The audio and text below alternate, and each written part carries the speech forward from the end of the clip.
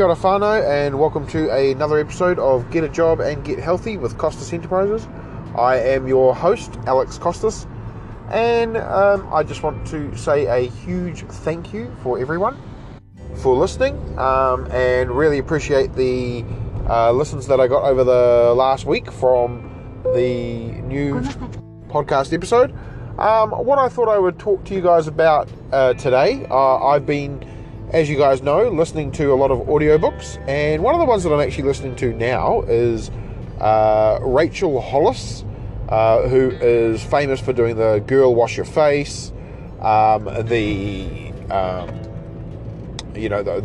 sorts of motivational books, which are primarily, centered around women, obviously. However, still stuff that men can glean from there as well.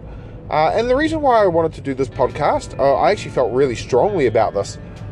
There was in the book, she quotes that there is a study of people who, for whatever reason, are not sure about actually applying for jobs on their own merit. So what I mean by that is, in the study, there was, it was saying that if a male feels like he is going to apply for a job, if he can do 60% of the role, then he will apply for the job. While as it was saying that in the study that a woman, if she felt she could only apply for the job when she's got like 100% of the skills required. And that sort of resonated with me quite a bit, because I was like, hang on, I don't think that's right. And like Rachel was talking about in the book, she basically talks about how, why shouldn't you go for that job? And I agree completely. So I thought what I would sort of raise in this podcast episode is exactly that. I want you to sort of be a bit more confident about yourself, and also basically let's go over some of the things that, when you should apply for that job, rather than asking if you should apply. Which is, of course, the title of the podcast episode, if you should apply. So when should you apply? Now, like the study is right, most times, if you feel you've got sort of 60% of the role, then yes, you should apply. And what I mean by that is, when you're looking at the job description, if you see that there's certain skills, and no, we're not going to do the Liam Neeson, I have a group of skills. We're not going to do that. What I want you to do is think about, when you're looking at that job description, we've talked before about identifying the skills that they're looking for. So if you can do, 4 out of the 6 skills that they list, if they list six skills, then you should definitely be applying. And the other time that people sort of shy away from applying for that job, they could have 5 out of the 6 skills, but there might be something like experience. It says that they need 3 years experience, and maybe they've only got 1 year or 2 years experience, and they think, oh no, it's a prerequisite that there's 3 years experience. I'm going to tell you right now, that's pretty much bullshit. If you're a company and you need 5 years experience of doing something, and you're trying to be, brand new in this field, then you have to be open to the idea of hiring someone that's young, someone that's new, someone that has just graduated, for example. And this goes out to my grads. I know you guys are probably not listening. And when I say my grads, I mean the people that I help coach with these sorts of things. If you are listening, apply for that job. Doesn't matter whether or not you've got 100% of the skills. You're a graduate. You've just come out of the field of what these people are looking for. And that's kind of what I'm talking about with this whole thing, is if you feel like you've got over half of the skills, then apply. Worst they can say is no. And if they say no, then you can ask for feedback why you didn't get it. And if they turn around and say, oh look, because it said you needed 5 years experience, you've only got 2 years experience, then realistically, if you want to go for a company that's not prepared to sort of, accept your youth with that experience for what it is. Like, you may not have 5 years experience in a particular field, but if you've even got 1 to 2 years of a particular field, it means that company, if they are open-minded, can actually mold you the way that they want you to be, which is very, very important. So if you're going to be something like a project leader or a project manager, that's a little bit different, of course, because, you know, in that respect, you probably do need some experience showing that you can do this, this, and this, so that you can meet the project's deadlines and guidelines. However, you don't need that to be professional experience. So another thing that I sort of have told you guys before, when it comes to applying for jobs, you don't have to just draw on experiences that you've worked in, have been employed in. You can use any experience that uses those skills from the rest of your life. So, for example, you may not have project management skills per se in the business, but you may have, you know, managed a successful sports club for the last 5 years, including all things like, you know, financing and treasury, general organizational skills. All those things will all still come into play, and while you may not have the professional experience, you still have transferable skills in that respect. And that's what we're talking about here, is how can you make your life experiences that you've done work for you, so that you do actually know that, you know, you can do the skills needed for that particular job. So I want you to do this. I want you to take stock. Last couple of weeks I sort of told you guys to take stock of what it was that you were doing, write down your goals, all those sorts of things. We've talked about that before. What we're going to do now is I want you to take stock of what it is that your skills are. We've talked about your skills previously, and I've got you to identify your skills. But this time, what I want you to do is to think about your experiences that you've used those skills, and try to see if you can come up with any other skills. You know, most times when you're relating to a particular skill, there's actually about 4 or 5 other different skills which can be looked at or can be utilized through that same skill process, which you can of course add to your skills list. When you start identifying those sorts of skills that you have, like for example, if you've got judgment decision making skills, well then that means that, you know, you've also got the ability to look at a problem. Have you got problem solving skills? Have you got, you know, communication skills? Have you got, what other things can come from judgment decision making? The ability to actually be assertive with your thing. It's about basically making yourself confident enough that you can confident in your abilities that you can actually apply for that job. So do take your time doing this. Like, take a good 5-10 minutes on each skill. Like, try to think about what other skills could be looked at that, and just write. Like, even if you're wrong or you're right, you can go back and reread them and go, oh wow, that's really not associated with that skill. But because you wrote it down, does that mean that you feel like you have that skill? Is that another skill that you can develop? All those sorts of things should be just firing neurons in your head so that you can actually achieve your goal. And your goal is to get a better job. Your goal is to be more confident about yourself so that you can apply for anything. You know, it's not about taking those roles and going, oh, well, you know, I can do this role. I could probably do the senior role, but, you know, I know I'm only a junior. Well, you know what? Apply for the senior role.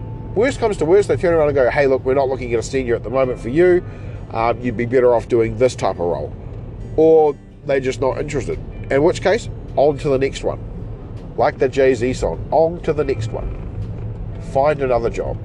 And on that exact thing that we just talked about with senior roles, if you see a perfect job, but they're looking for a senior role, not a junior position, and you are fresh to the industry, fresh to the thing, you know what? Apply anyway. Doesn't matter whether you get it or not. I'll tell you right now, you're probably not going to get the job. You may not even get an interview. But the fact that you apply for a senior role and you've got some transferable skills where you believe that you can do that job does mean that you might get called up again 6 months down the line when they're looking for a junior position. And they go, actually, this person would be really good for our team. So don't be shot down by the fact that you think you might not apply for the job because it's a senior role, or you only meet, rather than the full 7 skills or requirements that they ask you to meet, you meet like 5.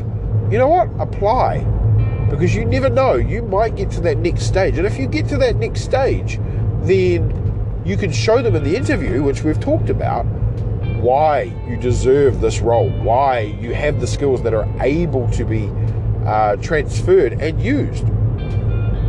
Remember that as a new employee, especially in a new role, in a new business, that employee status that you have means that you can be taught, means that you can learn their ways. And if you're flexible and adaptable and able to actually take on their ways, then you can be a huge asset to that business. So I do want to sort of stress that, while the study sounds a bit, it sounds a bit sexist in ways, saying that men can only apply because they're 60% sure, it's a confidence thing. So man, woman, whatever you identify as, I want you to effectively go and look at what it is that you're doing and acknowledge that, you may only have 5 out of the 7 requirements, or 4 out of the 6, or, if it's 1 out of the 3, guess what? You're punching above your weight, but, good on you for trying. However, if you believe you can do most of the job, then you're not faking it till you make it. What you're doing is you're showing the initiative that you may not have all 7 attributes needed. You got 4. You can learn 3. A skill is not something you're born with. A skill is something you maintain, something you create. It's something that you evolve. So take your skills, learn from your skills, and learn to, not be afraid to say, you know what, I will put in for that senior position. I will put in for that, that project role that I wasn't sure of. Why not? The only thing that's hurting you is yourself. So don't let your self-confidence defeat you. Take that time, learn what it is that you need to do, and apply. And then when you apply yourself as well. So you guys will all know that, by applying, you're applying for a job. Well, double entendre time. Well, not double entendre, sorry. But, it's time to use this application for you to apply yourself with your skills. Like, show them that you can do the job. You may have 4 out of 6. Show them that you have the skills to obtain that remaining 2. I have every confidence in anybody that sort of follows me and listens to me and goes, you know what? I think I could. So if you think you can apply for that job, go for it. Don't knock it. Don't let anybody sway you. Don't let your mind sway you. If you know that this is the perfect type of job that you want to get into, then by all means, apply. Why leave it to chance? The worst they can say is no. And if they say no, you can ask for feedback. You can ask for why you didn't get the job. And if they turn around and give you some, answer, take that consideration. Don't take it personally, but take that consideration and go, right, what did they say about me that needs to be improved? What can I improve so I can ensure I get this job next time? I believe that you can do anything that you put your mind to when it comes to this sort of thing, as long as you've got the confidence and the strength to believe that your skills will help you get the job that you need. And one of those skills has to be identifying your skills. One of those other skills has to be knowing that, it's okay to apply, it's okay to have rejection, and it's okay to, have fear as well. We're all scared when we go for a job interview. If you're not scared or nervous when you go for a job interview or a job application, then you're applying for a job that you don't need. If you've got 100% confidence, like, I can do this, I'm amazing, then what are you setting yourself up for? Like, is this a job you're going to be really, really bored at? Is this a job that you're going to be, like, is this a perfect job? If it is, then why are you so calm? And I'm not saying that you shouldn't be calm, but there's being calm, there's being confident, there's being cautious. So apply for any job, but make sure that you can do at least 60% of that job. I think it's a pretty good place to end it. You guys know where to find me. I've just opened up my LinkedIn site to show my services that I offer, which is exactly like identifying skills, all that sort of stuff that we've talked about previously. And so you can find that on my LinkedIn page, Alex Costas. You can also find my website info, costasenterprises.business.blog. You guys know that I've got a YouTube channel. Feel free to go over there and follow the link in the description. That is my ambient sound one. I will hopefully be launching my personal YouTube channel shortly, which will cover a lot more of these podcast episodes. And you can find my Instagram on @thekiwidon, same as my Twitter.